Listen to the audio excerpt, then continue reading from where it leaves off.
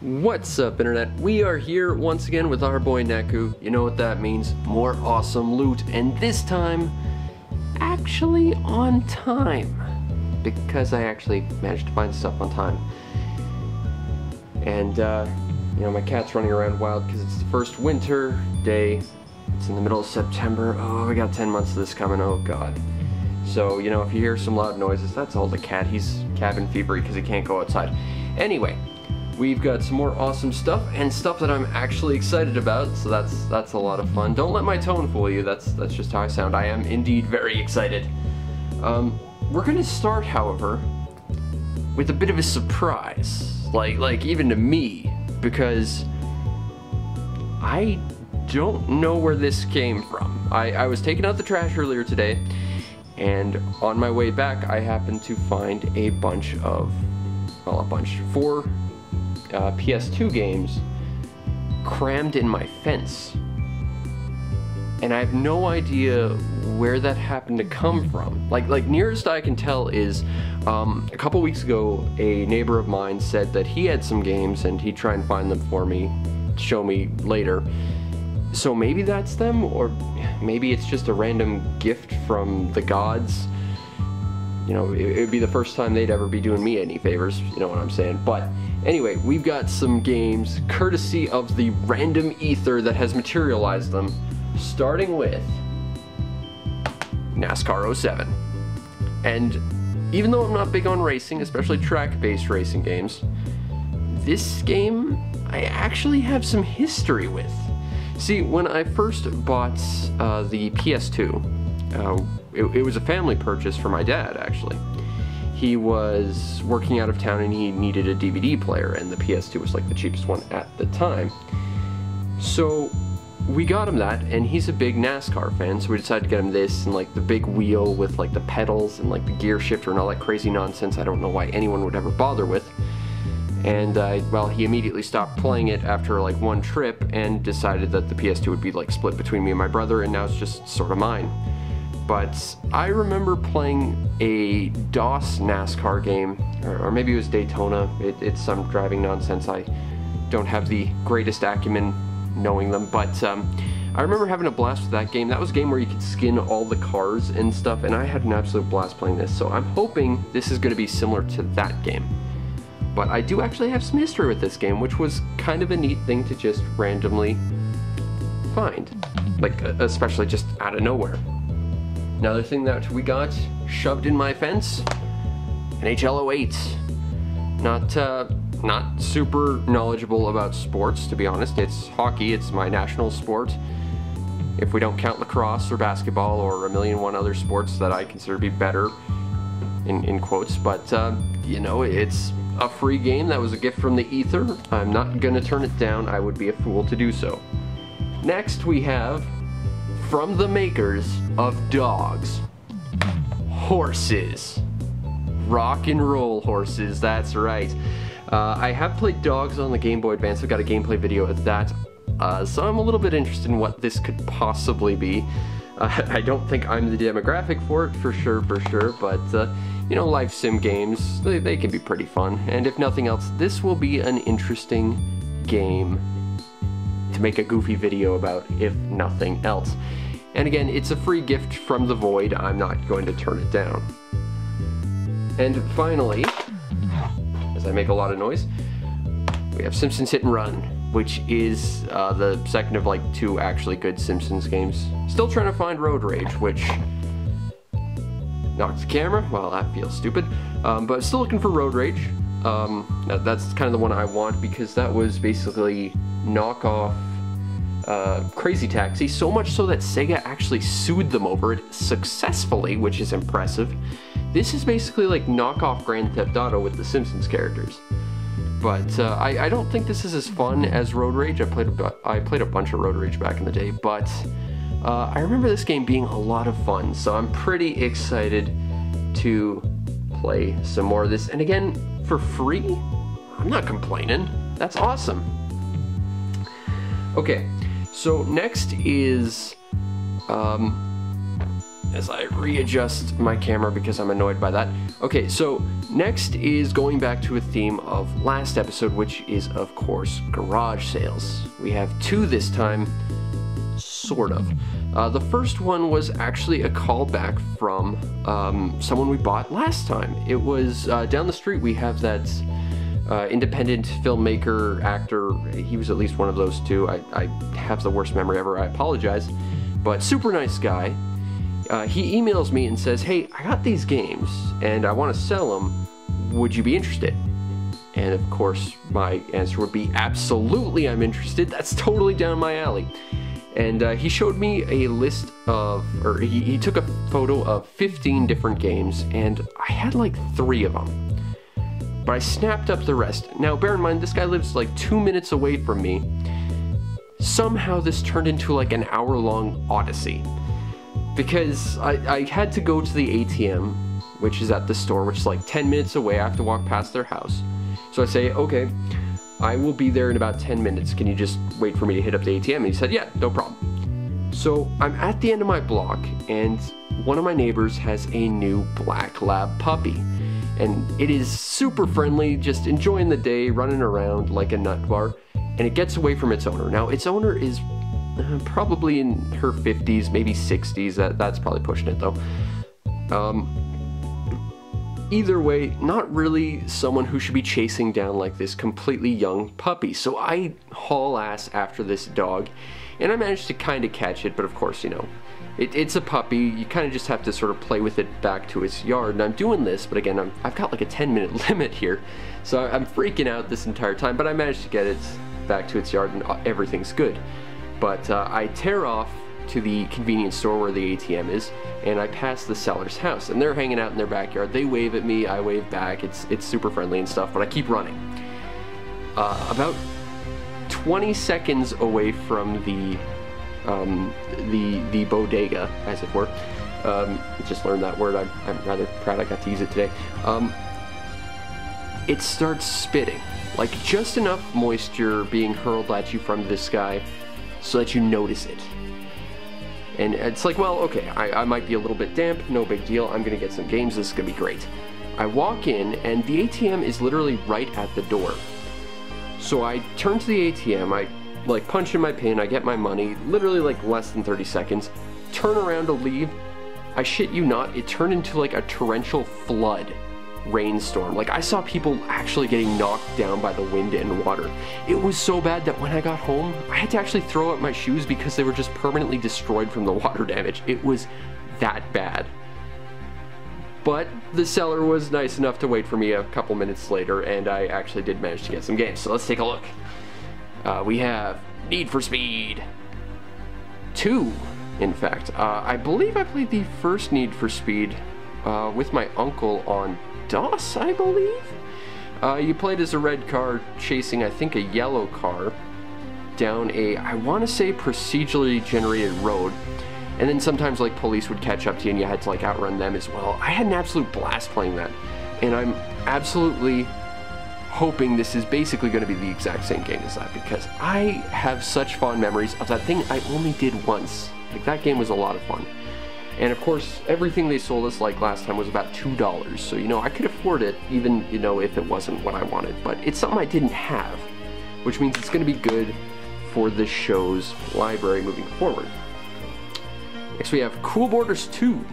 I don't have a lot of PS1 games, so to add this to the collection is always nice. Sports game, so it's not super down my alley, but this was actually a game my girlfriend and I tried to get a bunch of times through Facebook. And to finally get a copy, well, that's just nice. And it's apparently the ultimate snowboarding experience, as long as you don't count like Snowboard Kids or like any of the SSX games, possibly. But again, it's a game that I didn't have, so having it's good. It makes my very small PS1 library a little bigger, and I've heard great things about Cool Borders, so I'm excited.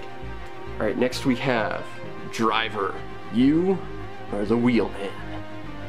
This is actually a game it was either this or the sequel that I have experience with, but A family friend of mine had a PS1, and I got to visit them maybe once or twice a year.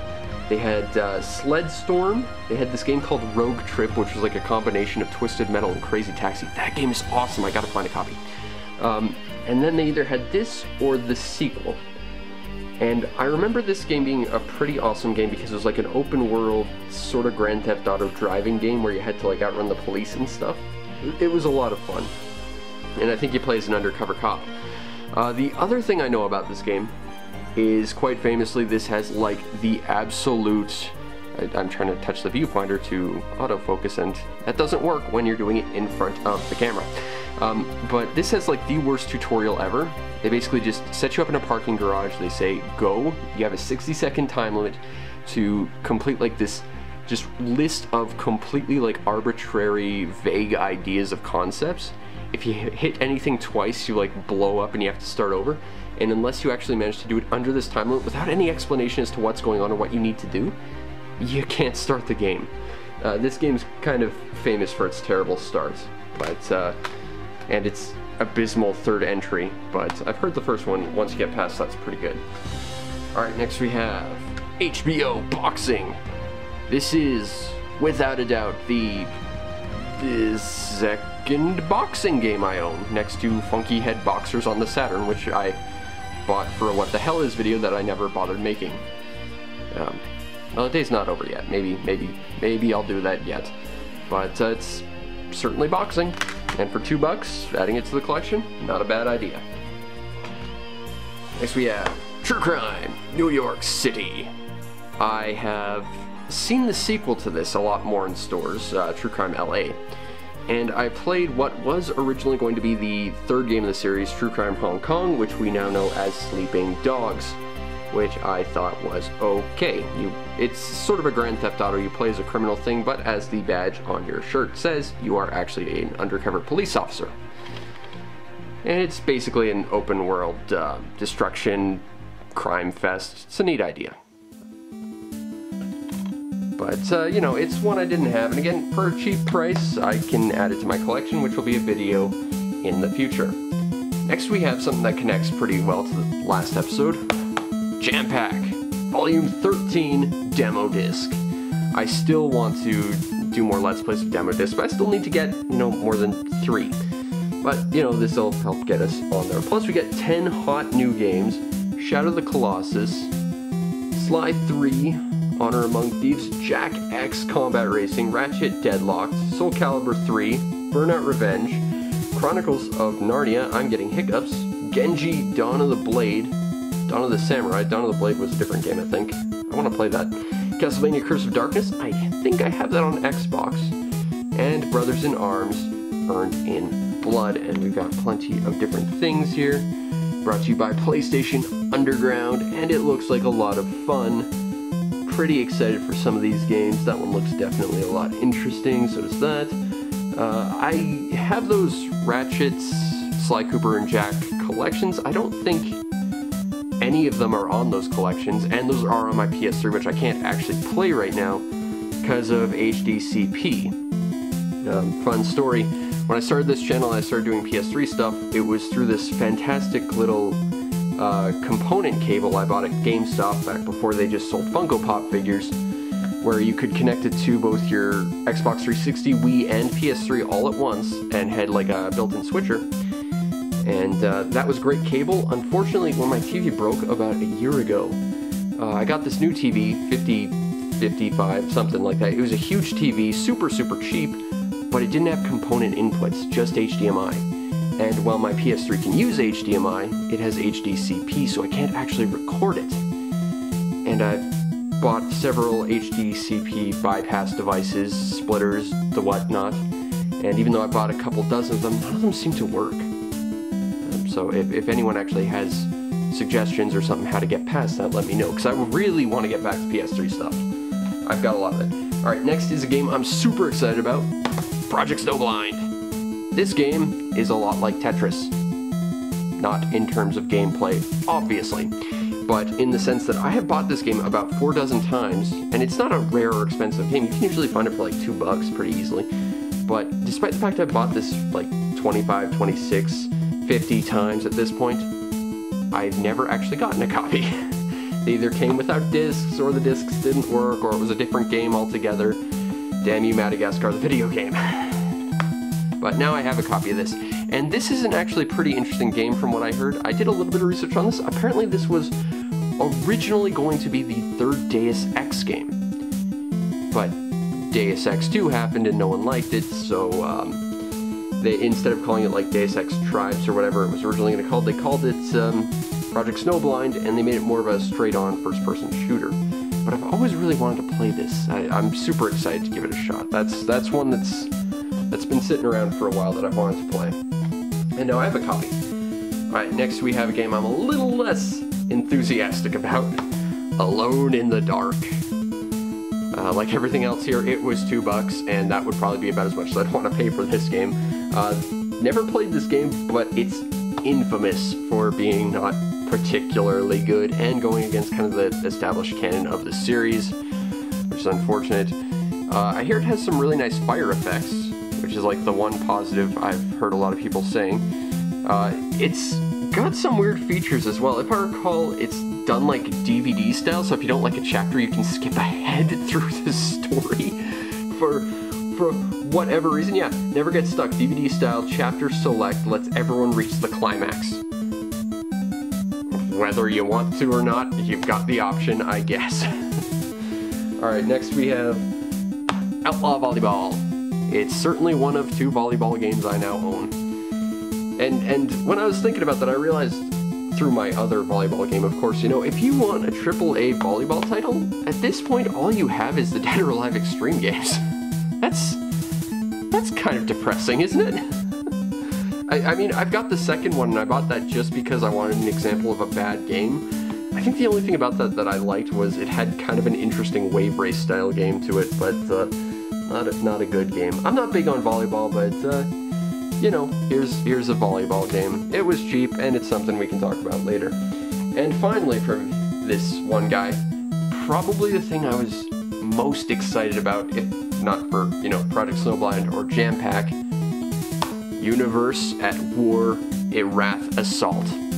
Because I like to think I'm pretty well versed in, you know, the one thing I'm actually kind of good at in life, which is knowing stuff about video games. I have never heard of this game. I mean, looking at the back and doing a little bit of research, apparently it's a console-based RTS, which is a terrifying concept alone. But, you know, it's got giant robots, it's got missiles, I mean, how can you go wrong with this? I don't see how you can. So I'm pretty excited about this guy. And that's all we got from that particular seller. Nice guy.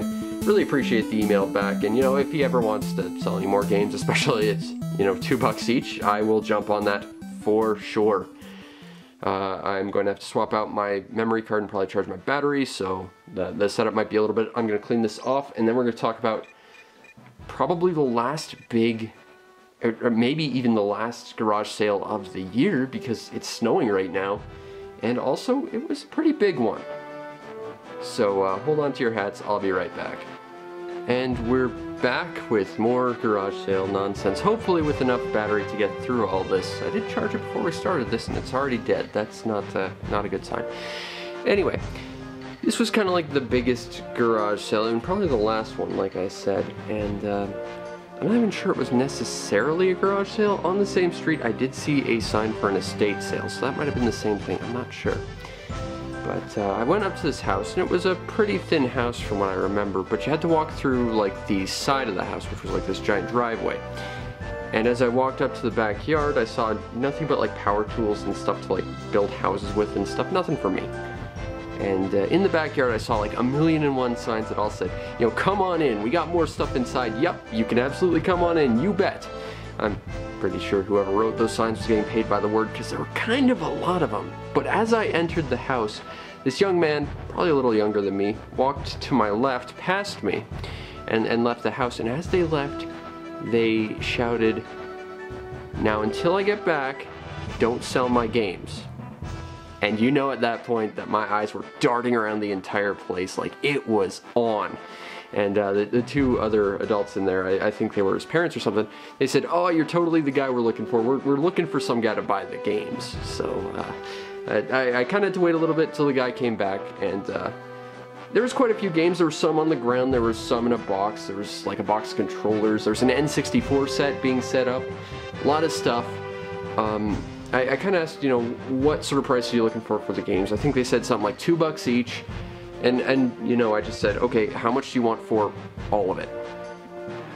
And you say this for two reasons. First, you know, pro tips with Fury, is it helps you skip math, because math is the worst. But second of all, when you buy things in a huge bundle like this, it tends to afford a bit of a discount, you know, because, you know, you're the guy, you're there willing to purchase all of it, you know, provided it's for a good price.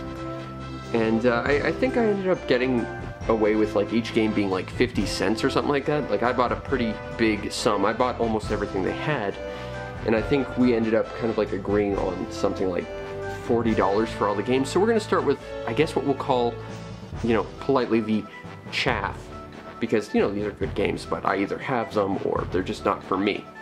So starting out, we have Brothers in Arms, Road to Hill 30. I actually already have this game. I got it on the PS3, the Xbox original, and it's a military shooter. A family friend was throwing out a bunch of DVDs, and they actually threw out a bunch of games that actually had multiple games in their cases too, to conserve space or something. And my mom saw this and she rescued them and brought them to me. So I actually already have this. So this will be in the trade bin for anyone who wants it. Next we have Madden 07, because Madden, shaking hand. It's sport ball. It's not my sort of thing, and it's sport ball that's not stylized or anything, so I'm not sure that's necessarily for me. Next we have, in similar vein, NHL 2K10. And someone who's very angry that they're on the cover NHL 2K10, Alex Bukovichkin, however you're supposed to pronounce that. I think that's an 8. I think that's their name. This guy, he's not happy to be on Madden's NHL cousin, because let's just be honest, NHL games are like the Madden of NHL, obviously, because sports. Next we have Hot Shots Golf 4. That's a joke. Did you see the funny joke? Because that's a funny joke. This is the 4th Hot Shots Golf game. I'm still trying to get the Super Swing Golf games on the Wii, because of course those are the Pangea Fantasy Golf games. There's 2 of them. Still trying to get them. I don't have this, but this box actually contained 2 copies. So I actually already have this in here. So this one's also getting put up for trades for those who want it. Next we have NHL 2K8. And this is awful familiar. I just got this for free today. So, you know, if you want sports, there's some more sports. I remember this game from last time because it's wrestling, and I don't have a lot of desire to have wrestling games because wrestling really isn't my jam. But I've got another copy of that as well. We've got more NHL because hockey and patriotism or some nonsense. Next we have the follow-up. Now this guy, he doesn't look so angry to be on the NHL cover, he just looks more confused and like he wants to vomit. But, you know, I guess being on the NHL cover will do that to you. Alright, next we have, and actually a really good game, Grand Theft Auto Vice City. But I have the Xbox version and the PC version. But if you want a Grand Theft Auto, I've got this one and I got a spare copy if you want to trade for it. This, if not being the best Grand Theft Auto, certainly has the best soundtrack, because let's just be honest, Flock of Seagulls on the soundtrack makes everything the best iteration of everything. I'm very excited about this. Next we have another copy, Gran Turismo 3 A-Spec. I have 3 copies of this game now. I'm not sure I wanted 1 copy of these. Also, last time when it was in that red cover, apparently that's like a prototype cover, so maybe that was a first print, who knows. But if you want Gran Turismo 3, I've got a couple of copies. Totally yours if you want to trade. Next we have a game that I highly recommend you trade for, which is Devil May Cry 3. Dante's Awakening Special Edition, which means it comes with Virgil mode, and it's been made a lot easier for wimps. But yeah, it's Devil May Cry. It is debatably the best Devil May Cry game. I know the new one has been getting a lot of reviews that are pretty rave. I like the original possibly best. I think this one plays best, and it has one of the most amazing opening cutscenes ever, and an amazing soundtrack, but honestly, I kind of like the original better in some regards. I think it was a better game, in my opinion. Next we have NHL 08. Again, I'm pretty sure I actually already own this game. And again, someone just looking like, they're like, why am I on this cover? Do you want me to be on this cover? You better be paying a lot because I'm gonna look angry and like I want to vomit. That's what being on an NHL cover will do to you, I guess. Alright, next we have more wrestling. Yeah. See, they don't look like they want to vomit. They look like they're having a good time. I'm not sure I'd look like I was having a good time if I was playing wrestling, because wrestling's not my jam. Alright, next we have another game I have. Like all these, we have Lord of the Rings 2 Towers. Again, I'm not sure if it was 2 Towers or the third one, but I remember playing one of these games and absolutely hating it. I've got 2 copies of this though, so, you know, it's there for trades if someone wants it. Alright, next is again a good game that I would recommend you trade for, Sonic Generations. I have the PS3 version though, although I can't play my PS3 version because, like we talked about, HDCP because Sony is idiots. Still, it's a good game, although I don't think it sort of really does what its slated goal is, because, you know, it's kind of like classic Sonic plays 2D, 3D Sonic plays 3D, except 90% of the time 3D Sonic is also playing 2D. It's a good game though. If you don't think about, you know, Freedom Planet or Sonic Mania, it really is the only good Sonic game to have come out of anything since Sonic Adventure 2. That game's great. Alright, next we have Final Fantasy X-B. I have this digitally already, not that I really want it. But it's more Final Fantasy. Oh, but we can't forget Final Fantasy 13. I might have called that 10-B, I meant 13-B. It's the one with lightning. The one that I made like a 40-minute rant video about that I can't post because Square Enix. But you gotta understand, I'm the guy who says there hasn't been a good Final Fantasy since 6. And I stand by that, with the exception of the Game Boy Advance Tactics Ogre spin-off. And it's just because they have gotten really bad, and I think these games are sort of the epitome of it, really. They don't have the third one, which is the only one I haven't played. Again, not that I want to, but still. Next we have Irath Defense Force 2017. This is one of the best Xbox 360 games. I love this game with a passion. It is great. You need to own a copy, and I already do, so that one can be up for trades. Next we have even more wrestling, because yeah! Also, once again, not looking like he wants to vomit. These guys know how to take a cover photo. Or the cover photo isn't cursing the person who's getting the photo of. Alright, next we have Guitar Hero. I don't own anything Guitar Hero related. Well, as of last video, I own like 12 Guitar Hero games, but I don't have any peripherals, nor do I have any sense of rhythm or music, so none of this does me any good. Next we have Connect Adventures. I actually don't have this game, but I don't have the Xbox 360 Connect, which kind of renders owning this a little bit moot. And finally, again, we got an awesome game, but I already own it. Burnout Paradise. Great game. It's backwards compatible on the Xbox One as well. I think it's a absolute must-own game, especially if you like driving games that aren't confined to a set course, because that's this game. This game is totally my jam.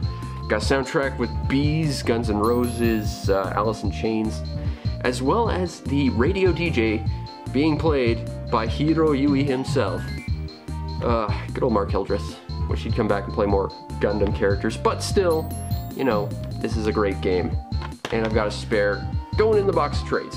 Now I'm going to clear this off and we're going to look at what I would consider, I guess, again, the good stuff. And we're back with the good stuff. Well, good's a strong word. It's the stuff I didn't have that was interesting. We're going to start with the only GameCube game in the box, which I'm a little upset about because, you know, there's quite a few GameCube games I still need. But we have Second Sight by Codemasters. I've seen this in a couple of stores, you know, back when you could buy GameCube games in stores. But I didn't really have a lot of interest in it because I wasn't really big into FPS games until I played Metroid Prime, honestly, and even then that's not really that. But I think this is one of like those sort of FPS horror style games. I think there's like some psychic powers and like some camera nonsense where you get to see from like the villain's perspective. Or I might be thinking of one of the Clive Barker games, or Siren. I haven't played any of those either. I'm a wimp when it comes to horror, but maybe this will help get me a little bit better. Next we have some 360 games. We have Battle Stations Midway. It's a military thing? But, you know, you can help support the troops with a 30-day discount card trial offer inside, I guess? It looks like there's some plane stuff. I do like planes, but, I don't know, this looks like a multiplayer sort of military thing. Not my bag, but, you know, it's a video if nothing else. Next we have a game I'm super excited about, Ninja Blade. This is a game that was never on my list, but it was always on my periphery. And, you know, every time I saw it, they just wanted a little bit too much for it. This is sort of like a knockoff Ninja Gaiden of sorts, where you play as a ninja who looks like he's wearing some kind of jock strap over his face. But, you know, it's a high-speed ninja action game with ninja vision, apparently. And that's exciting. I've been wanting to play that one for a while, so to get that for a good price, that makes me happy. Next we have Call of Juarez. I actually don't know too much about this. I know it's an FPS set in the West.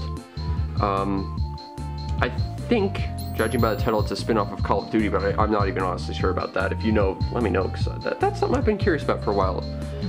But, you know, I know there's a couple of these games. I'm not sure any of them were super well received, but, you know, it's a video to talk about, certainly. Next we have the first edition, although I think all the bonus stuff's already been used because it's digital, but Saints Row, Get Out of Hell. And with this, I will only have not played the original Saints Row. I'm a big fan of Saints Row 2. I think it's one of the best open world games of the generation. Obviously behind like Just Cause 2, obviously, but I didn't really like how Saints Row 3 went in terms of direction. Like, I kind of liked how stylized it was, but I thought the world was really bland. Like, it looked nice, but no matter where you went, it was like just city or suburbs, whereas Saints Row 2 had so much in terms of like visual personality with every area you went to, and had tons of secrets, which Saints Row 3 just never had. And then of course they got sort of sucked into the vortex of trying to be as wacky as possible. And while I think Saints Row 3 had an amazing opening and kind of ran with it, Saints Row 4 was just kind of bland to me. So I'm not sure how to feel about this, but that's one of the Saints Row games I haven't played. Next we have N3 Roman numeral 2, 99 Nights 2. That's a terrible way to like design a name for something, but I have played the original 99 Nights. It was sort of a Dynasty Warriors sort of clone, although you could equip different weapons, and if I recall, there were some RPG mechanics. And I don't like Dynasty Warrior games all that much. I played Dynasty Warriors Gundam, and I found that to be really boring. I played the Nintendo Fan Wank Fest that was Hyrule Warriors to be really bad. I thought the first 99 Nights was actually okay, though. And I think the seller was actually quite a fan of those Dynasty Warriors games, because there's a couple sort of in there. Next we have another one, Blade Storm, the 100 Years' War. I actually have history with this game. Kind of. The first time I ever came into contact with the PS3 was with the demo to this game. I didn't know what it was at the time, but I went to a family friend's house, and it's the same family friend who borrowed my Banjo-Kazooie and never returned it. Not that I'm still bitter about that. Damn it, I want my Banjo-Kazooie back. He was playing the demo to this, and it looked amazing. It's not entirely like a Dynasty Warriors style game. It's actually more of a strategy game that just involves mowing down a lot of people. But it's an interesting game, and I'm excited to be able to play this finally. Because it had a pretty big mark on my life just by being the thing that I knew the PS3 from. Next we got some PS2 stuff. Gun. My uncle lent me this once. It's, you know, when Red Dead Redemption first came out, I thought it was a sequel to this. And it is a sequel, but not to this. But it's a Wild West shooter. And I remember thinking it was okay, but honestly, I don't think I gave it as much of a chance as I should have. So to get a copy of this, that actually makes me really, really happy. Next we have Samurai Warriors. Like I said, I'm not the biggest Dynasty Warriors fan ever, especially considering that Koei, these guys down here who you can't see because of the lighting, they made a lot of really good strategy games that they weren't visually impressive or anything, but they were amazing. You know, Romance of the Three Kingdoms, Nobunaga's Ambition, Inindo, Horizon on the Super Nintendo. Those were all amazing games, and then they just sort of made Dynasty Warriors over and over and over and over. And it's not even Dynasty Warriors, it's Dynasty Warriors 2. The first Dynasty Warriors was a fighting game, but I've been told out of all of them, Samurai Warriors is sort of the most fun to play, so I'm pensive, but I'm a little excited, I guess. Next we have Samurai Warriors 2, Empire. Except that's Dynasty Warriors 5, Empires. I don't think these are the same games, but I'm not 100% on that. But as I understand, the Empires versions of these Dynasty Warriors games tries to bring back the strategy elements on top of Dynasty Warriors, so that's actually kind of interesting. I kind of wish it was the Samurai Warriors one instead of Dynasty Warriors, but, you know, it was within my price range. I'm not going to complain too much. Next we have Max Payne $4.99 quality guaranteed. The Fall of Max Payne. Actually, this is Max Payne 2. I played a little bit of the first Max Payne. It was sort of the game that I don't think it introduced, but it popularized bullet time, and I thought it was kind of a fun sort of John Woo-y sort of experience. So I'm kind of excited to play this. I've heard that 2 is the best one. I saw 3 and I have absolutely no interest in 3, but you know, that one's kind of neat. Next we have $4.99 Blockbuster quality guaranteed Barbarian. I don't know what this game is. I mean, looking at the back, it looks like a one-on-one fighting game, and part of it looks kind of like a RPG and like a brawler. The giant Titus logo over here does not fill me with confidence, though, because Titus has never made anything of value ever. But you know, it's something I've never heard of, so that is again something very exciting for me. Next we have Destroy All Humans, One Giant Step on Mankind. I'm not sure if it's a remake or it's a new game entirely, but there's a new Destroy All Humans out there. This game, at least the one I played, which was on the 360, which I've been told is the worst one, was an absolute blast. Like, it's a giant, goofy plot sci-fi sort of sandbox destruction fest. That's definitely a spoof on the time period it takes place in. That is an absolute blast. I'm glad I got that. Next we have Star Wars, The Clone Wars Republic Heroes, based on the cartoon I can't stand. I know this came out on the Wii and PC. I didn't know it came out on the PS2 though. But it's based on the cartoon that had a lot of really excellent episodes centered around the clone troopers, but every episode with Jedi was just garbage. And you know, the clone troopers were amazing because it was the fantastic D. Bradley Baker playing all the clone troopers, and he had to affect like the same voice for all the characters because they're all, of course, clones. They're not the same person, and yet he had to make them all sound unique and different. And that's what made that show so great. And then that was like 2% of the episodes, and also they introduced this apprentice character who was awful. And then they made an awesome sequel to this that didn't have that apprentice character, until they added it and ruined that for me. Next we have Star Wars Battlefront. I played the sequel to this. I had a blast with it. In fact, I got this like huge mod pack for the PC version for the sequel of this, which added a bunch of nonsense. I remember the sequel being an absolute blast. I'm excited to play the original. That's going to be good for me, I think. Next we have Naruto Ultimate Ninja 2. I don't know a lot about Naruto. I think this is a one-on-one fighting game. I watched like the first several episodes of the first arc, and then I realized, like Dragon Ball, if we were like 50 episodes in and nothing was going on, so I just kind of gave up. I know a lot of people really like Naruto though, so that's kind of exciting. Next we have a kind of falling apart Medal of Honor collection, which has 3 Medal of Honor games on here that we are not focusing on because focusing is difficult. Let's see if I can fix that. You know, it's military shooters. It's not really my sort of thing, but you know, it's 3 more games for the collection for videos in the future. Next we have, as we've already shown, the funny joke, Hot Shots Golf 4. You get it yet? It's still a funny joke. It's a golf game. It's one I don't have, so that's kind of nice. Next we have B-Boy. I think this is a rhythm game of some kind? I don't know what this is. It seems to feature breakdancing and 40 B-Boy characters, whatever that means. I don't know what B-Boys are, but apparently this has a lot of them. Next we have a game that might actually surprise a lot of people. God of War. I have never played a God of War game. I have played the Devil May Cry games, which inspired God of War, and I played the excellent Rising Zan that inspired both of those, and I love Rising Zan, but never got into the original God of War, or any of its offshoots. I'm looking forward to it. I kind of wanted the PS3 collection, but I mean, right now I can't play it anyway, so to have this is pretty nice.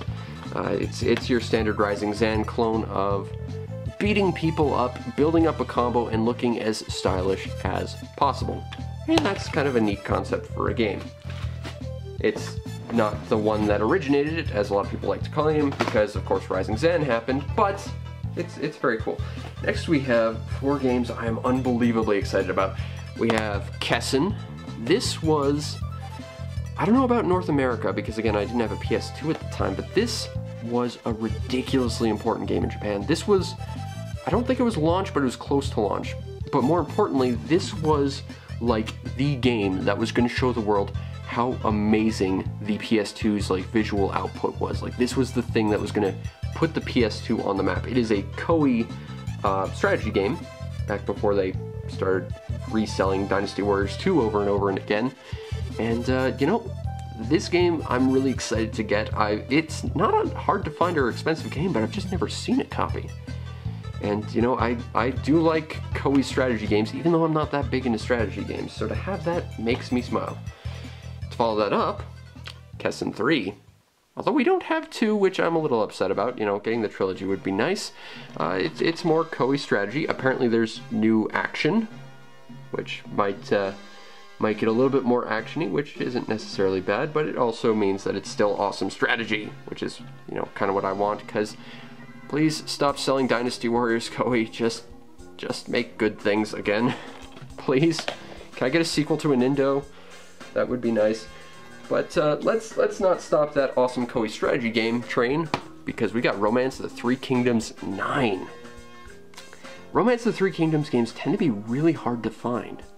I have not had any luck finding any of them, and I've wanted to collect these for a while because, again, it's Koei strategy. It's Ko Shibusawa at his best, making awesome strategy games for his company, and you know, this is my intro to the series. I want to collect the rest, but they're hard to find and kind of expensive for the most part. So getting these along with Kessen has already made this little find totally worth it.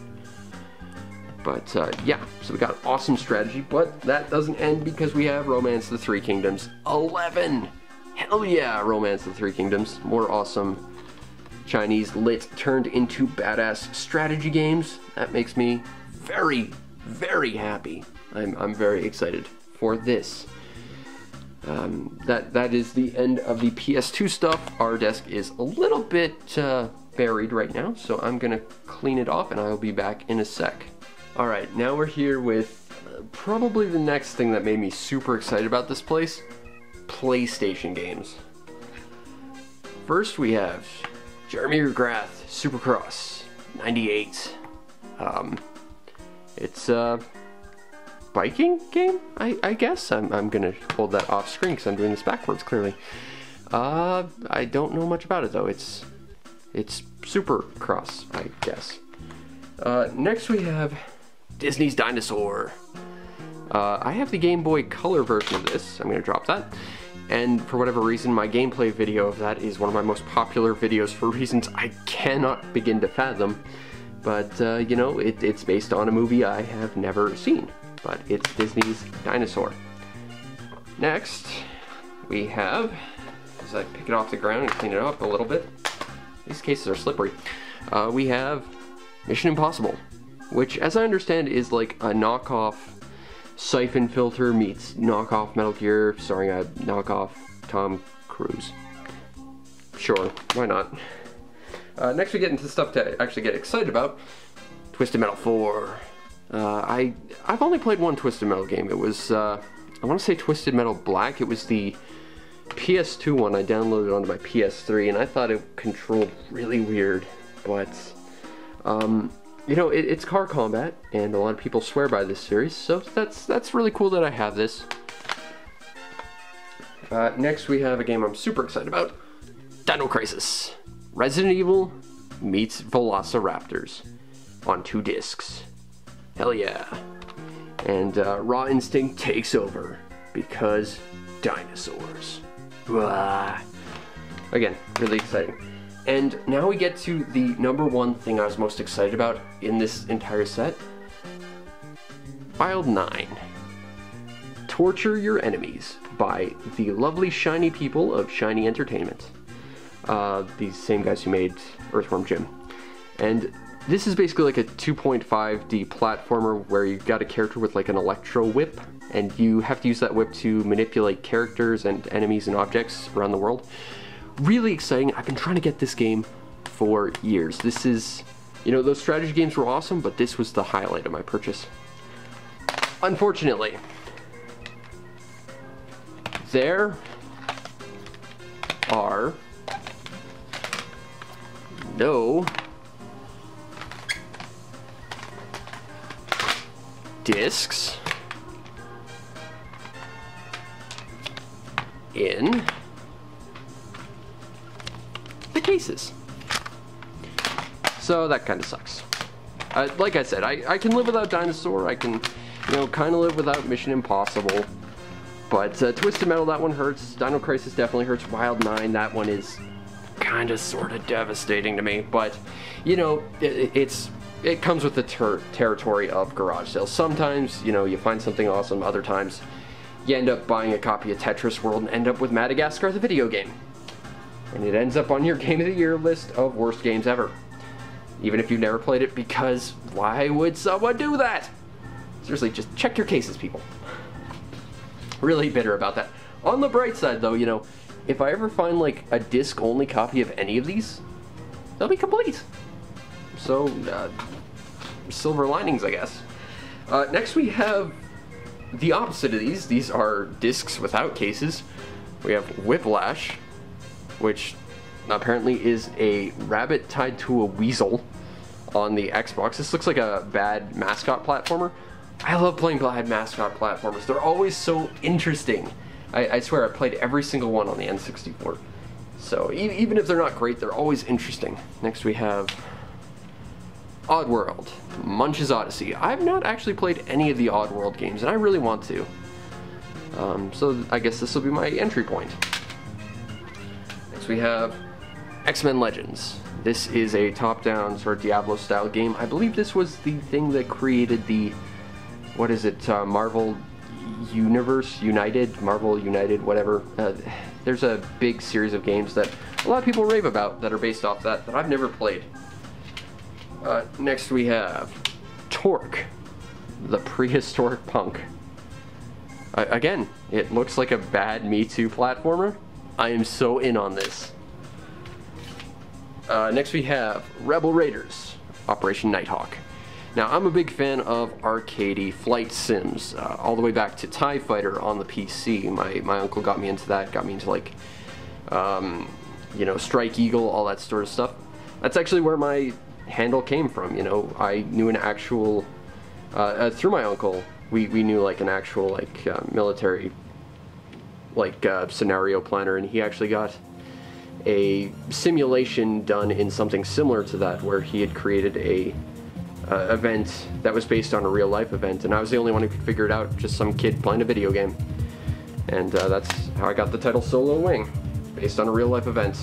And all things cyclical, going back to me loving arcade flight sims, another great arcade flight sim, Ace Combat. They have a character based exactly on that. He has my exact color scheme. They based a character off me. How awesome is that? You know, it only took 15 years after I did it, and you know, like 10 years after the real guy did it. Still pretty cool. Next we have Tom Clancy's Ghost Recon. I've not played any of these games, so this is pretty cool. Next we have a game I've actually reviewed, Ratchet & Clank, starring David Day as Clank. I didn't even know that back when I reviewed it. Seriously, if he had made some sort of sarcastic, condescending statement like, yes, I would know, because I watched a lot of Beasties, where he was Megatron and he was awesome. But no. Next we have the excellent Shadow of Rome, with awkward stealth mechanics that only sometimes work, but still, it's a very cool game. I reviewed that earlier this year. Next we've got a game I don't care too much about, but we've got Bicycle Casino Includes Texas Hold'em. The only thing I know about Texas Hold'em and any form of poker is never look at your cards and go all in from the start, and it freaks everyone out. That's how you play that game well. And finally we have Prism Chapter 1, The Dark Unicorn. I don't know if Prism is the Dark Unicorn, or this guy, or whatever this is supposed to be. I think this might actually be a tie-in with Neopets, because I know there was one around this time. Don't know what this game is, but it's interesting. And I got all of that for about $40, and again, not having Wild 9, that kind of kills it, but we're not done just yet. Because, like I said, they had a set with an N64. It had 5 games, had 2 controllers, all the cables and everything. It was great. I asked them, you know, how much do you want for it? They said $50, and for that, that's not a horrible price. But I already have 2 N64s that are region free, so I didn't really need that. But there were 2 games they had that I really wanted, as well as, you know, an extra N64 controller, because the control sticks on those are garbage. I've heard you can replace them with GameCube ones. I don't have an extra GameCube controller to try someday. Someday, though, I will. But, you know, I approached them and I said, well, you know, would you be willing to sell these to me for a decent price? And they pulled out one of the games and said, well, this one game, well, it would sell for about $30 alone. And, you know, I didn't want to be a dick or anything, but, you know, at times like that, you kind of just have to say, well, yeah, you could sell it for eBay prices, but you might as well go to eBay, and then you have to wait for someone to actually buy it. And I'm here with cash on hand. Maybe don't do that. I mean, as a tangent, a couple years ago I saw someone sell a NES cart of Cowboy Kid with, like, built into a plaque that says $800 firm. I saw this sell on eBay 2 days ago for that price, not a penny less. And it's like, if you're doing that, that's great. Don't do it at a garage sale. It's unrealistic, you know. Not to be an asshole, but you gotta temper your realism a little bit. So I asked, okay, well, look, you've got a whole N64. I know you want to sell this as a set. I just want 2 games and a controller. You'll still have 1 controller to complete the set, plus 3 games. They said, all right, I'll tell you what, if you buy that and some other stuff, we'll sell it all for $30. And I said, yeah, sure. So let's start with Rayman 2, The Great Escape. You might recall how I said I played a lot of bad platformers. This one I remember being one of the worst on the N64, right up there with like Starshot and Glover. I remember the bad spin-off of this made by the same team called Tonic Trouble actually being better. I actually want to play Tonic Trouble again. But this game made me want to never play Rayman. Like, this was my intro to Rayman and I hated it. So getting this now, I'm a little worried, but I'm excited to give it a second try. And we have, for the other game, a bit of a beaten up label, but we have Vigilante 8 Second Offense. And I actually have a bit of history with this game, and by a bit, I mean I played this for 23 seconds. A couple years ago, I went to this pawn shop that had a N64 combination memory card rumble pack, because I've never had a rumble pack and my memory card is old and full and I still need both of those things. And they had to pick a game that had rumble, and they had this.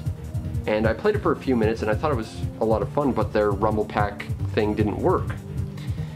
And when I left, I was kicking myself for not getting this, because I thought it was a very interesting game. It's a racing meets car combat sort of deal. It's a very neat game.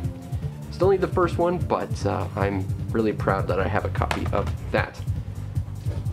Alright, so next we have one of the N64 controllers. It was the one that had the most play in the stick. Actually, it has a lot of play in the stick, which is nice.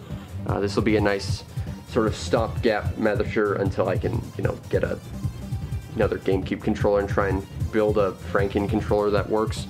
Still, it's always important to have N64 controllers, because Nintendo, your N64 controllers, especially their sticks, were awful. Also, we only have 2 hands. We're not octopi. Fix that shit. Now, included with that was some PS2 stuff, because I saw they had some controllers, and I kind of threw that in with the deal for $30. I said, well, you know, PS2 controllers were really abundant back in the day. Like, I started PS2 with like 2007 to 2010, some point in there's where I started playing PS2. And at that point, like, my brother had so many friends over that brought their PS2 controllers, and they always brought like 3 or 4, and because they were always garbage. Like, they always had like broken shoulder buttons, or thanks their camera for stopping recording there. Anyway, they always had broken shoulder buttons, or like they just had a broken prong, or like the sticks were busted, or their camera, their cords were completely frayed. So I bought a box of these. I only needed one, but they said, well, you know what? Buy one for $5. We'll throw in the rest with your purchase. So we got that one. We've got this really nice silver one, which complements my gold Hyaku Shiki one rather nicely. We have a standard black one. We have a Hip Gear extension for them. Hip Gear made a really nice GameCube memory card from what I remember, as well as these 2 PS1 controllers. I don't know what I'm going to do with these specifically, because I don't really have anything to play them with. Maybe I'll take the shells apart and custom paint them or something. But if anyone wants PS1 controllers, I've got a couple. But, you know, just as I was leaving, the guy turned around and said, oh, I got one more thing you might be interested in. And when he showed it to me, I just knew I couldn't leave without it. Not sure how well it's going to show up on screen, but we got this big-ass Spider-Man triple threat action TV game, interactive motion-activated gear. It is a plug-and-play for pirate gaming. It comes with 2 web shooters, it comes with this, it comes with like an infrared motion sensor that plugs into your TV. We are doing this for pirate gaming at some point. Again, I do have votes for pirate gaming going up pretty soon. We're close, so, you know, if you want to see this in between multi-carts, you know, check out the Patreon, support the show, get your vote in. I am excited about this. When I saw this, I knew we needed to do this. But it looks like it's like a first-person shooty fighty game, plus like 2D fighting, plus like maybe a little bit of platforming. I don't know what this is, but you know, when I got this, the guy who was selling it said, oh man, you are gonna have so much fun with this. You keep this for your kids are gonna have a blast with this.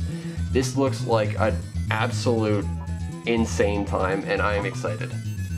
Anyway, I'm going to make a little bit of space, clean out my memory card yet again because my camera's dumb, and then we're going to get to what I consider to be the big important stuff of this video, the meat and potatoes, so to speak. So I will be back in just a sec. Alright, we moved some stuff around, although there is one other thing I got at garage sale. I can't show it to you, unfortunately, because, well, first of all, it's way too big, but second of all, at present it is under my cat's big, gray, furry butt. But I went to this one garage sale and I asked him, hey, do you guys have games? And of course they said no, because it's this town and no one has games. Mine's like the one place I found games at. But, you know, he had this weird thing, like at his feet, and I looked at it, and it was folded up. It looked kind of like a briefcase, but I looked at the sides and there was like speakers. And I had an idea what that might be. I didn't want to call too much attention to it because it was a really popular garage sale, like there was like 20, 30 people there. So I just said, hey, how much do you want for that? And he said, that? $2. So I paid him and I took it home, I unfolded it, and I bought myself a gaming chair for $2. Like brand new too. Like it's an older model, but you know, a couple adapters can fix that. It has like a back massager. It's a little weird though, because I don't know if you know this about gaming chairs. They're designed to be like rocked backwards to like sit properly. So if you sit straight up, you actually have to lean forward. But I don't like that about it. But the only other thing I don't necessarily like about it is it's designed to be folded.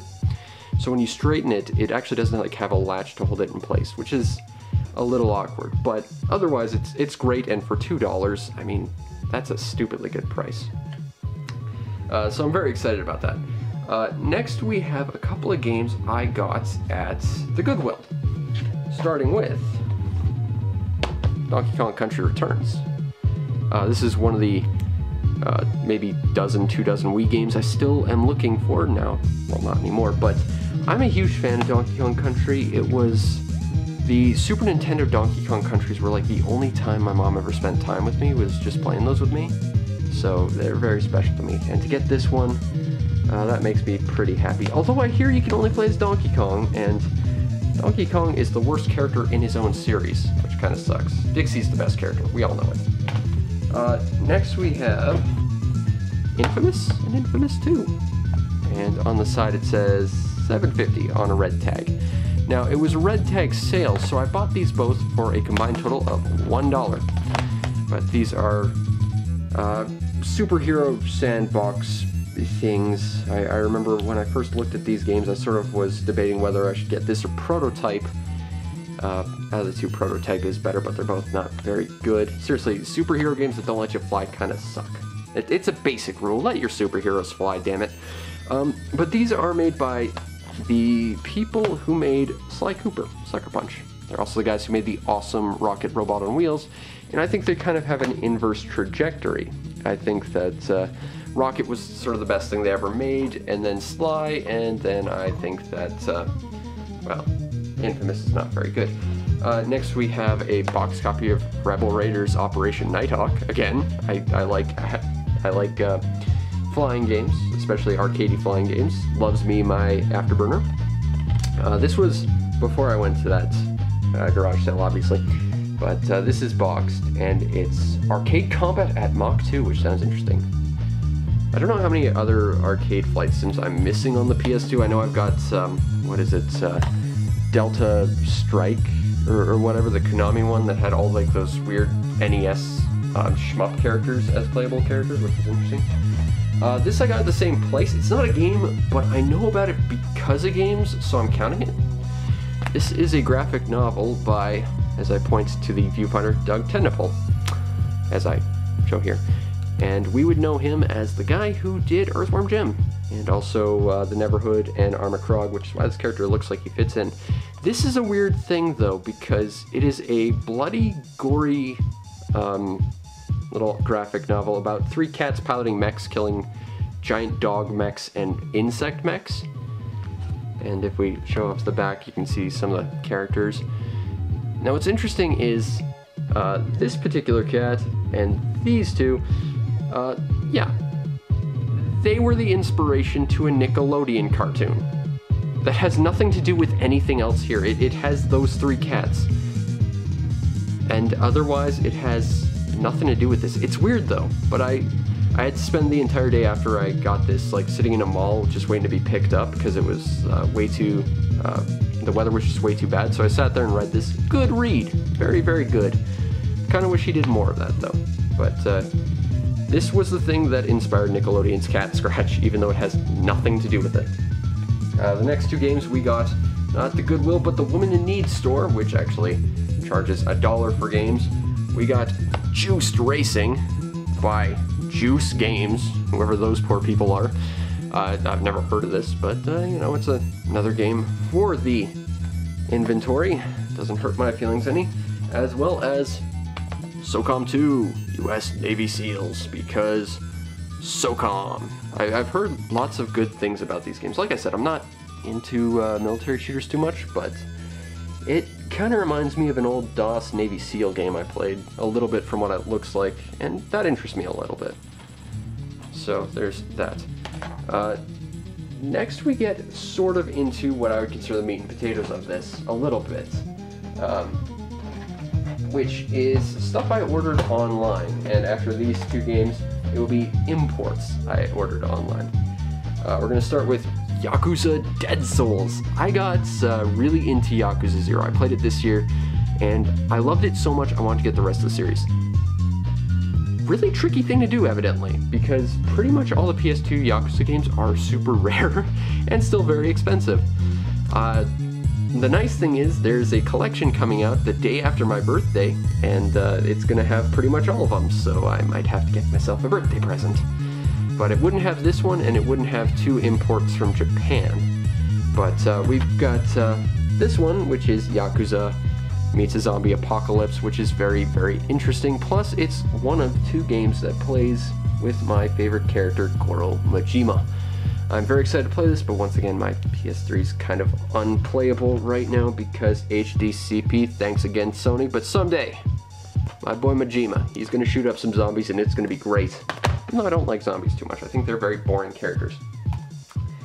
Alright, next we have the somewhat awkwardly titled Collection of Mana. I think they should have called it the Mana Collection, just to make the name flow a little bit better. This is a collection of Final Fantasy Adventure, Secret of Mana, and Seiken Densetsu 3. And as they named it, Trials of Mana, which I think is an equally awkward name. And if we can get it down here, let's see, down here, I'm not sure how well this will read, but I feel like I need to mention this because I'm all incredulous and stuff. Where does that shadow come from? That is from my lens. Okay. Not sure how well that's coming out on screen, but as it says, play the third game in the Mana series for the very first time in English. That, dear internet, is a straight out fabrication. And I can tell you that, if I can put that there for just a sec, because this exists. It's existed for 20 years.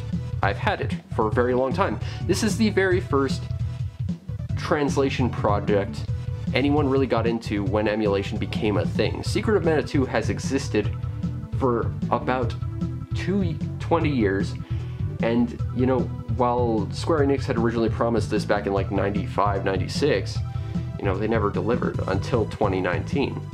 Well after fans did it themselves. But I own every version of it, so I kind of have to own this too. And you know, it's a fair enough translation. They changed some names around, which I don't care too much for, but it's Seiken Densetsu 3, and it's a good game. What I don't care so much for is, well, first of all, it's a straight port of Secret of Mana, so they didn't tweak any of the problems it had. But more importantly, they went with Final Fantasy Adventure, as opposed to its remake, The Sword of Mana. And The Sword of Mana is, first of all, of the two remakes it's gotten, the better one.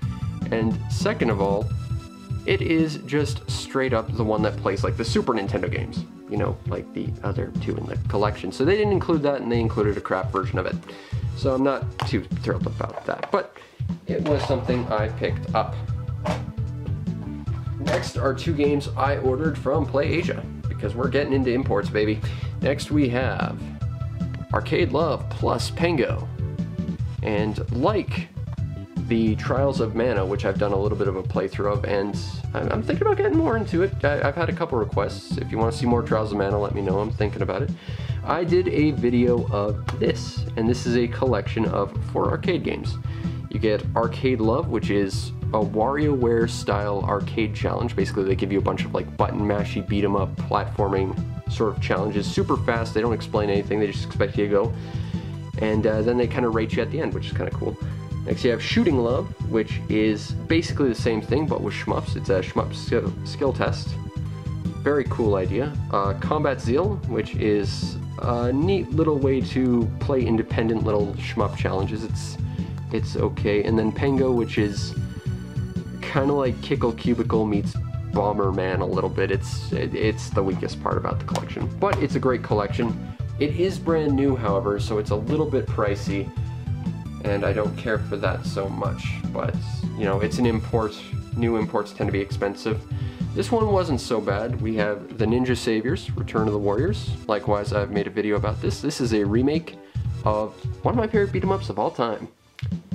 And it's kind of the definitive version now because it has 2 extra characters, new animations, and new moves and stuff. Every character now has a bunch of super moves, which is really cool. Unfortunately, my boy Kamai Itachi right here, they over-animated him, and he makes him look like he's made of jello. And that kind of wrecks it.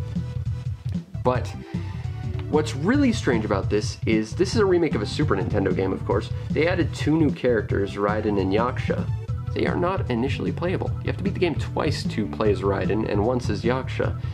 And I mean, if you're going back as a fan of a game to a version of it that has more stuff, you would think that stuff would be available, but it's not. And that's just weird. Also, they didn't fix the final boss, which was just kind of awkwardly designed to begin with. They really should have fixed that. And now we get into the more interesting part of this, the awesome hardcore imports. This is what I've been super excited about, and absolutely why I decided to do this now instead of waiting until the end of the year, because I was just so damn excited about this. So let's get into this.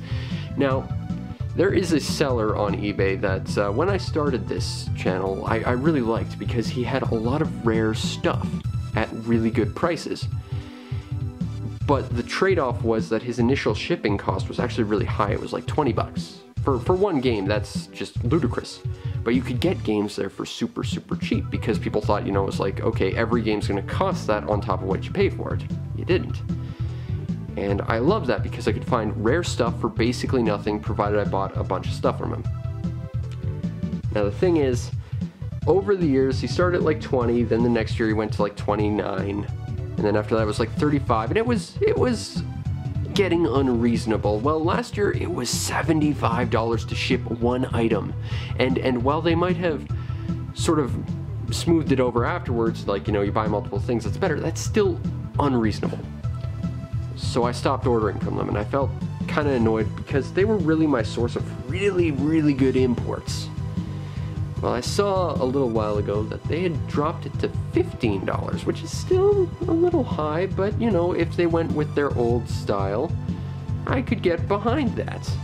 So I decided to buy 1 or 2 games from them and, you know, just test the water. See if it was a cumulative thing or if they did combine shipping. Now the thing is, there was a bunch of stuff over the course of a week that I saw that I kind of wanted, so I just sort of put a list down. And I got the first thing I wanted, which was available on the first day. Unfortunately, the other 2 things I wanted on the first day, which would have let me test the waters, didn't exactly end up in my possession. So it wasn't until the second day that I got something else, when I bought 3 things in a row. Because it was literally like a couple seconds difference. But the nice thing was, it was combined shipping, so I was actually able to save a lot of money to get some rare stuff. So let's go in and see what we got. First and foremost, I got the smallest PlayStation ever created by man. This is a Pocket Station. This is only available in Japan. It was originally going to be made available for North America, but the thing is, they were so popular in Japan, they couldn't fill demand in Japan to produce worldwide. Apparently, Final Fantasy VIII in North America still has connectivity for this, so you can't actually 100% it, which is great. But there's, it's sort of like a VMU. It's a memory card that also is an LCD game. For example, I have Medarot R Parts Collection on here, so let's just run through a quick round of Medarot R Parts Collection. And this will gain me points for R Parts Collection, which will let me get parts for Medarot R, which I'm thinking about reviewing since I've kind of gotten into this. Now this isn't exactly the most interesting game of all time. Basically, it's autopilot. You pick your Metabot, you pick your opponent, and then they just sort of do their own thing automatically. Which, it's not the most interesting game, but I've got one other game that has something for it.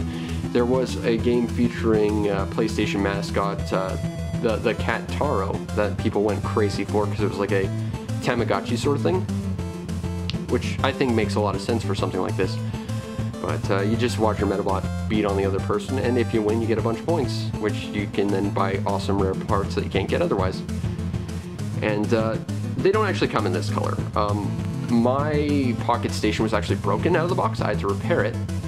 And while it's not 100% fixed, there we go, my little Metabot won a fight. We got 20 points. Thank you, Mr. Referee.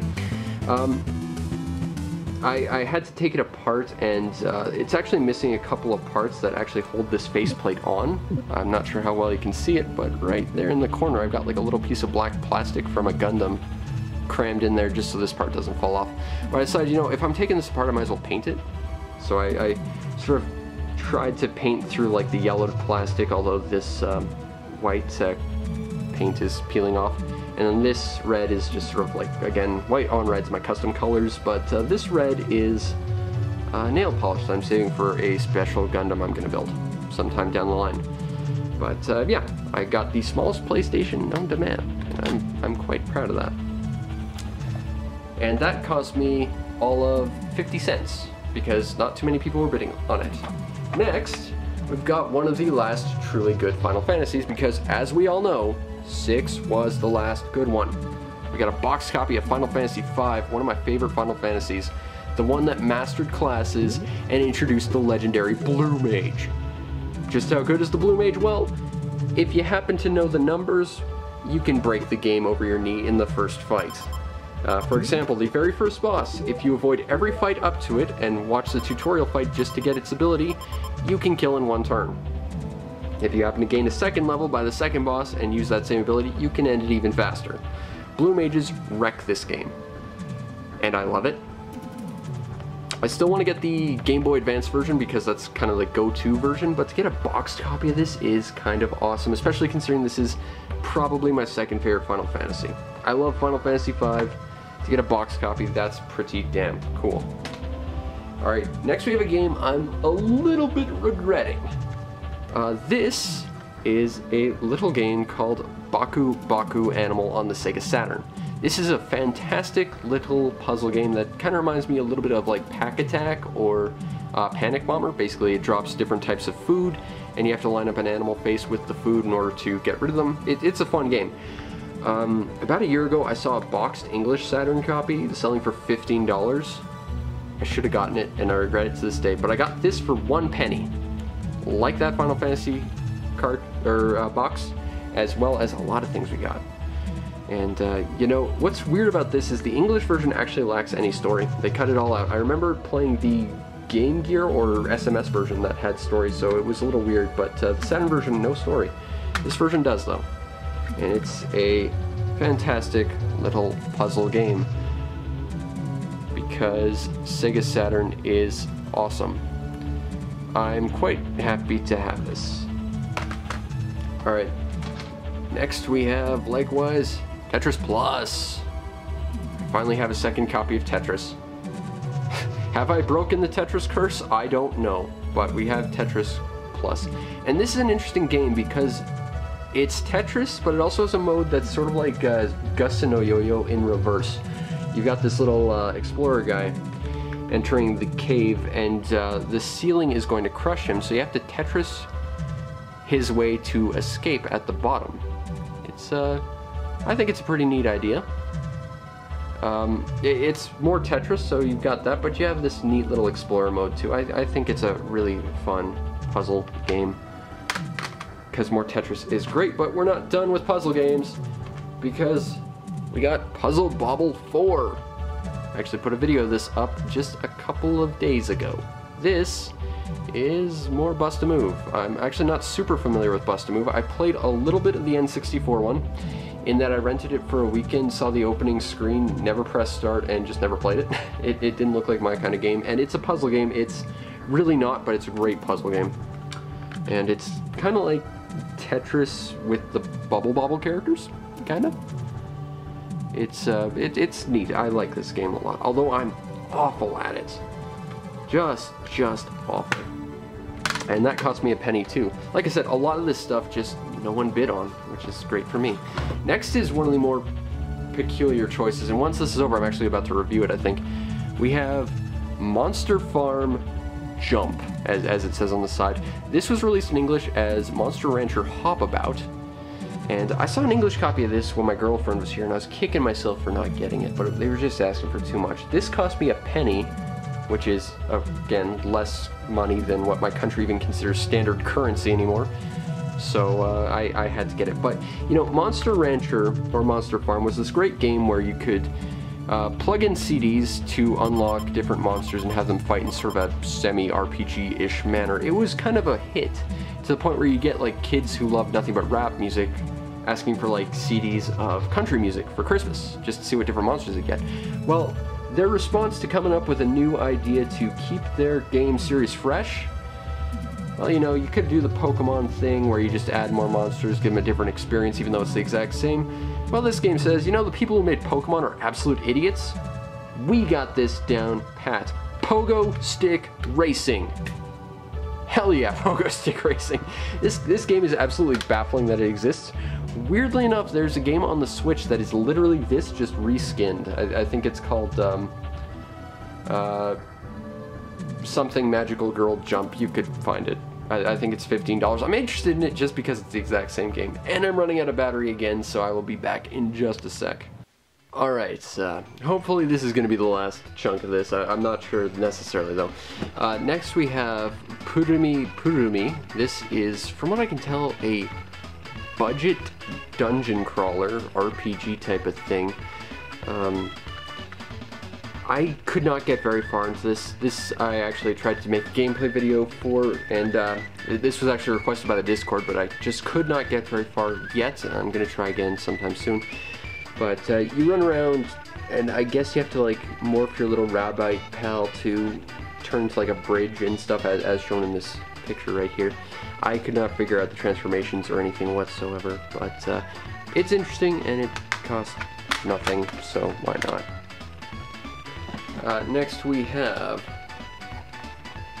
Ride Gear Guy Brave, and from what I can tell, this is like a 2D beat 'em up meets like RPG type of thing. It feels like a budget title, but it looks really cool, and like everything else I've paid here, it costs less than what my country even considers to be currency, so, you know, a mech beat 'em up brawler type of thing, that's not a bad idea, and for 1 penny, it's gonna be a video at the very least, but it looks very good.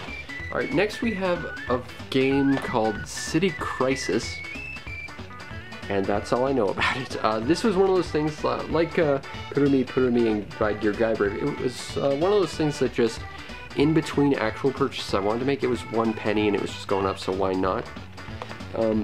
But it looks like an interesting little budget title where you fly a helicopter around putting out fires and rescuing people. It looks fun, and for basically nothing, you know, fun is definitely appreciated. Now next is a stack of 5 games. 5 little Famicom titles. These guys right here. These grand total cost me $5. I'm not gonna lie, I bought these for 1 of them. But let's take a look and see what we got. First we have Makai Mura, which is, of course, Ghosts and Goblins. And I know a lot of people like Ghosts and Goblins. I don't so much. I like the Red Armor games, though. I'd like to get the others. But, you know, first Ghosts and Goblins. Great game. Not very good at it. I think it's a little poorly designed. But, you know, not bad, not bad. Next we have Gyrodyne. I played this for a little bit on Pirate Gaming, if you want to see more of what this is, but you play like a little helicopter flying around, trying to bomb things and then get back onto a boat. I didn't really care much for that at all. Next is a game that's completely worthless to me. It's one of the 2 Saint Seiya games. One of them is a platformer crossed with an RPG, the other is just a straight-on RPG. I think this is the platforming RPG. But they're both pretty much unplayable unless you can read Japanese, which I can't. Maybe I'll get my girlfriend to play them since she can, as my cat hops into the box of stuff. Next we have Minovation Saga. Now this I didn't even see in the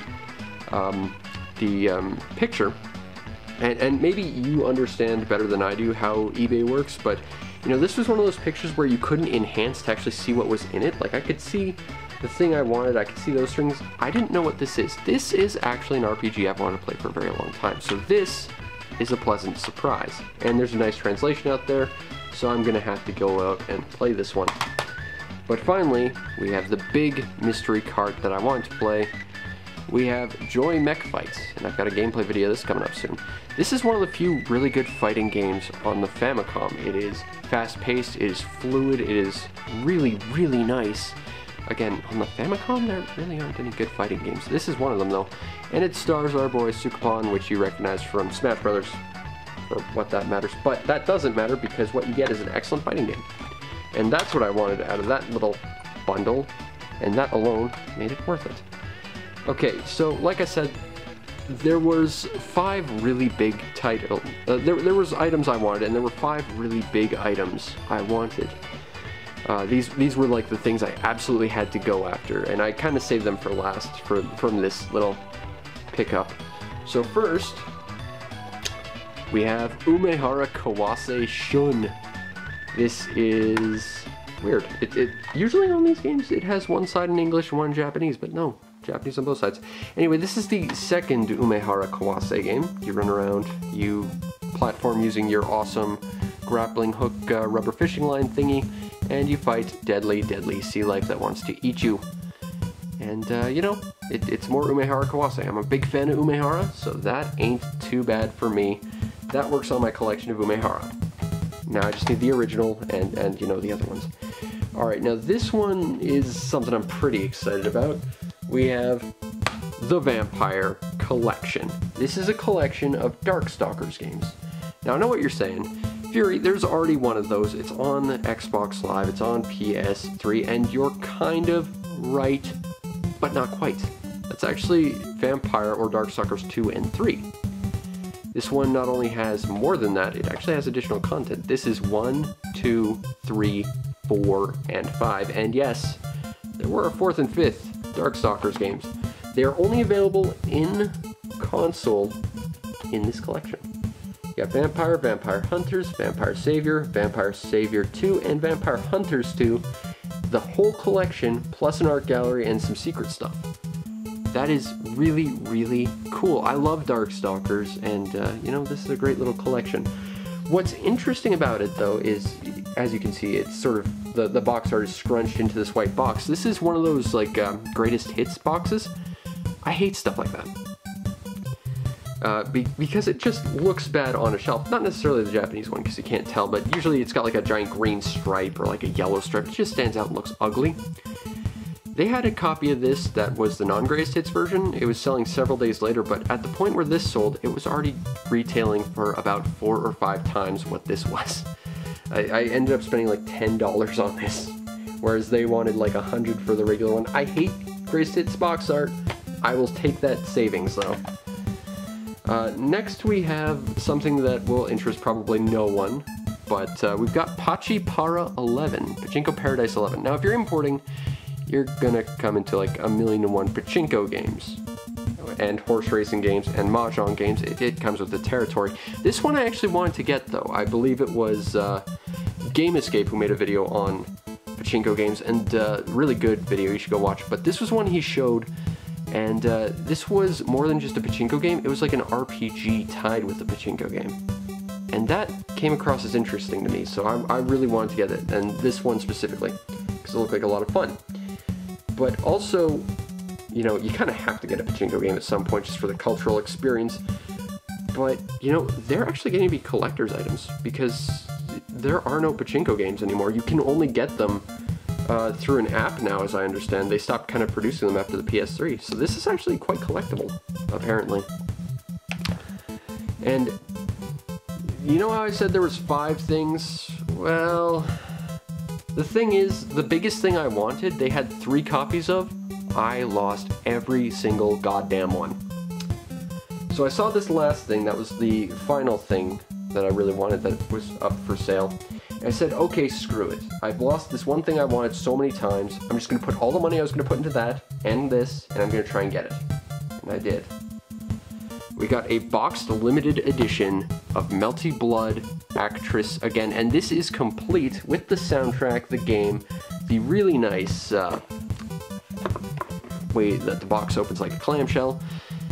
This actually sells for a lot of money. I found out after I bought this that you can buy the regular Melty Blood for about $100. You can buy the limited edition, which is like the regular version but with the limited edition box, for about $10 more. But to get like the actual one in the proper box with the soundtrack and all the extra stuff, that is between $300 and $500.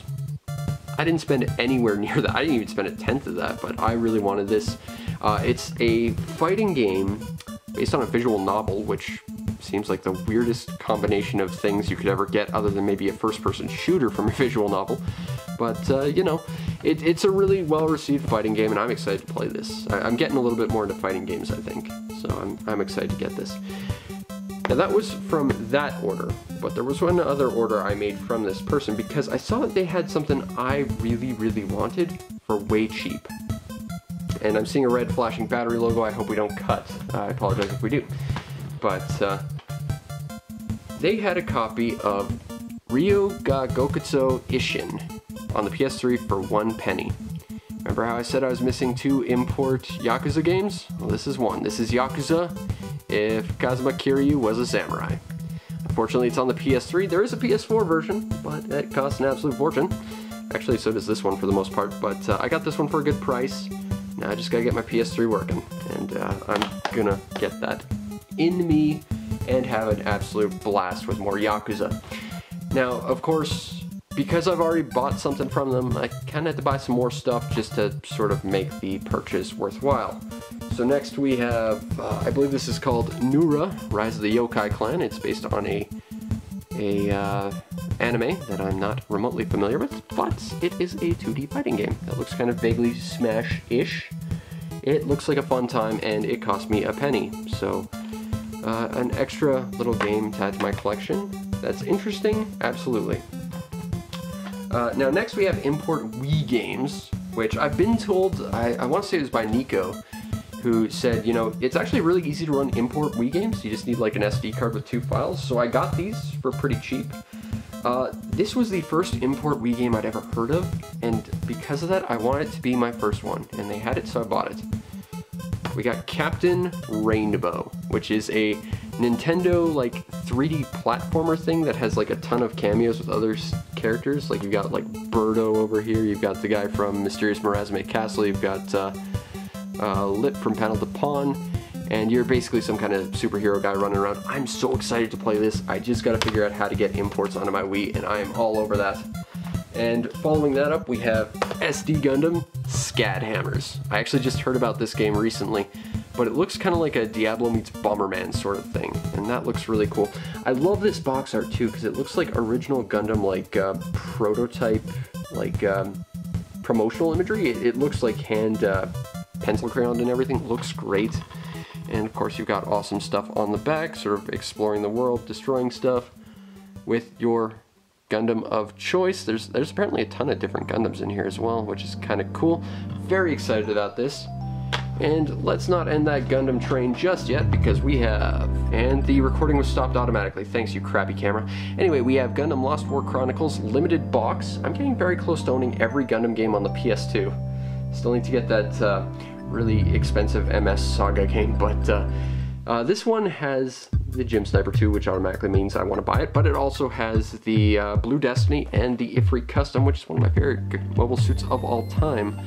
And it plays kind of similarly to the, what is it, 0083 game on the PS3 I played a little while ago. It's a third-person shooter that actually puts weight on your mobile suit, so it actually looks interesting. I'm really excited to get that. Alright, next is a game I've wanted to play for a very long time. Could never get an English copy, so I got a Japanese one until I can get an English one. Klonoa 2, Lunatia's Veil. Like I said, never had a PS1, didn't have a PS2 until like 2010, so I kind of missed out on Klonoa, who I still think is like the most natural character who should ever appear in Smash, for what it's worth. But I did have the Wii remake, which unfortunately got stolen from me, and I'm sad about that, because I really want a copy again. But I had a blast with that game, and because of that, I wanted to play the sequel so bad. And when I saw this on sale for about $2, I had to jump on it because I love Klonoa, even though I don't know too much about it. Next we have a sealed, although the package is cracked. I'm pretty sure this is otherwise brand new though. Because you have Klonoa too, you gotta get Klonoa. And I begin to wonder, the dreams I can't remember, when I wake in the morning, where in the world did they go? Truly an important question in this game, and also really gorgeous box art. But this is a fantastic 2.5D platformer. If you can play PS1 games and you can download this from the PS3, you should. There's also a Wii version, which I recommend you get because it looks a little less janky and a little bit more modern, but it is a fantastic, if very simple platformer. I love Klonoa. I want to play a hell of a lot more of these games. Again, gonna try and get an English copy, but until then. Next we have a good old staple in my importing, Ganbare Goemon. This is the very first PS1 Goemon game. And instead of playing as Goemon, Yae, Abisumaru, and Sasuke, you get Goemon, Abisumaru, some spaceman, and a caveman who looks suspiciously like Sasuke. It is a 2D platformer as I understand, although it has sort of like 2.5D elements, sort of like Goemon's Great Adventure. I'm playing with the shadows a little bit, I apologize. Maybe I can just tilt it a little bit to be better, maybe, I hope so. Anyway, this is a Goemon game. I'm excited. I have half the PS1 Goemon games at this point, which is pretty exciting. Next we have the first thing I actually won in this set, and then I jumped on Yakuza, because, you know, you gotta make sure you've got two things at least. This is Topolo, and calling this a game is not really accurate. Basically, as it says, it's a digital toy. Basically you get these little Lego blocks, and you get to build a creature out of them, sort of like the Spore Creature Creator, and all the Lego blocks are labeled like foot, head, whatever, and then he throws them into a situation to try and see how this creature works. It's very much the Spore Creature Creator, just on the PS1, really. Weird thing, it didn't cost much, it cost a penny, why not? Next we have the only other game I have that works with the Pocket Station, a game that will make my brother very jealous, the Capcom JoJo's Bizarre Adventure Fighting Game. Now this game is actually available digitally on the PS3 and Xbox 360. Except it's been delisted, and that's why I bought this. I really wanted to play that, because like I said, I'm getting kind of into a fighting game mood, even though I'm awful at them. And knowing that I couldn't get them, and I saw this one for $5, I just said, well, I really kind of want this, and ooh, look, Pocket Station support, yes please, although I can't figure out how to get the game on there yet. I think I have to balance my Pocket Station saves a little better, even though there should be enough room on it for it. But it's a great fighting game, if nothing else. Alright, next we have Super Robot Shooting. It's a third-person rail shooter starring the Super Robot War blokes. But I know what you're thinking, there's no Gundam on here, what the hell? Well, it turns out, in the tiny little corner, you can see the new Gundam. It's all shrunk down for some reason. I don't know why they made the Gundam so small in here, I'm a little bit annoyed about that. But it looks like a pretty low quality rail shooter, but you know, for a penny, why not? Plus it means that I get more super robots, and it's not a strategy game, which means I can probably play it without a translation. Alright, next we have, I believe this game is called Guru Tops, and this is a RTS featuring cavemen. You sort of create your caveman, and then he sort of wanders around. You have to have him like kill dinosaurs and like get crops and stuff. Looks interesting. This one is actually brand new. Like you can still see like the seal on it. It's pretty cool. I don't know a lot about it, but it looks interesting. And now we've got the final chunk of this thing, as my cat sleeps quietly in the box next to me. Like the Famicom games, this was a bundle of Super Famicom games that I bought for basically one game. There was actually quite a few bundles of Super Famicom games. There was one that had another game I wanted, but they wouldn't swap them out. Someday I will get Nangoku Shonen Papua-kun, but I bought this for Alcahest. As a fan of the Super Nintendo and as a fan of RPGs, I kind of had to get this game. It's not that great, honestly, but it's an interesting little action RPG type of thing, and it means one more Super Nintendo RPG I get to play, which I'm really excited about. Next we have Mystic Arc. This is actually the sequel and the final game in the trilogy following Brainlord. which was following 7th Saga, which is a game I still need to find. And unlike Brainlord, this game plays exactly like 7th Saga, so it's 7th Saga 2. Still never played 7th Saga, but it looks interesting, and I'm getting pretty excited to play that. And with a minuscule 3 games left, the battery fails. Alright, we got very little time left, so let's try and finish this up proper. Next in that little bundle we got Wonder Project J. Now, I did mention that I didn't exactly get every game I wanted out of the first set. I wanted to get a box copy of this because my box copy of the sequel was kind of lonely. But this is a Super Nintendo game, so I can apply a patch and translate it. This is kind of like a point-and-click adventure meets a child-raising simulator. You get this little robot boy and you have to sort of teach him right from wrong and a bunch of different stuff to get through like a point-and-click adventure world. It's a neat game. Next we have Populous. I believe this was a Peter Molyneux game. I don't know anything about Populous, honestly. But yeah, I think my girlfriend kind of swears by it, so that's kind of nice. And finally we get a game I know nothing about, Erathlight. This, I want to say is a strategy game, so I probably won't get very far, but you know, I got this for Alcahest and Game Wonder Project J, and Mystic Arc was just a nice bonus. Anyway, that has been Importpalooza, including the smallest PlayStation ever, and some great pickups and a few disappointments from garage sales. I hope you enjoyed. And just for a moment, let's give a bit of a round of applause for this little guy, who's actually been nice and quiet this entire time, which is surprising. That's a good cat. He's usually very loud. Good for you, Lloyd.